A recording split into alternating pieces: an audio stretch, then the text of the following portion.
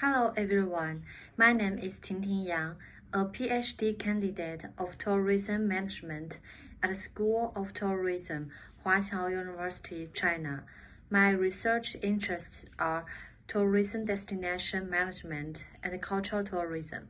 Our research team also includes a Professor Wen Qiruan and a lecturer Shengling Zhang in the field of tourism.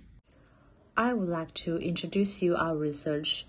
Virtual tourism has become popular in recent years, especially in the backdrop of the COVID-19 pandemic.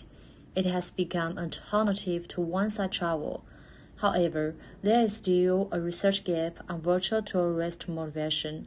This research aims to identify virtual tourist motivation and explore the relationship between virtual tourism and one-side tourism.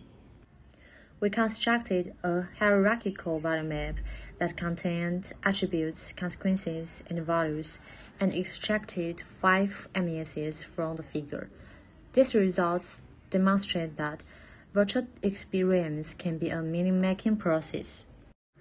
This table reveals that although virtual tourism has many motivations that one-side tourism doesn't have at the attribute level, the value motivations of tourism can be highlighted in one-side tourism. This study provides about 3 theoretical implications which contribute to understanding virtual tourist motivation and motivation-based insights into the relationship between virtual and one-side tourism. In addition, this research also provides destination managers with insight into the design of virtual products to attract potential online tourists. That's all of my presentation. Thank you for your listening.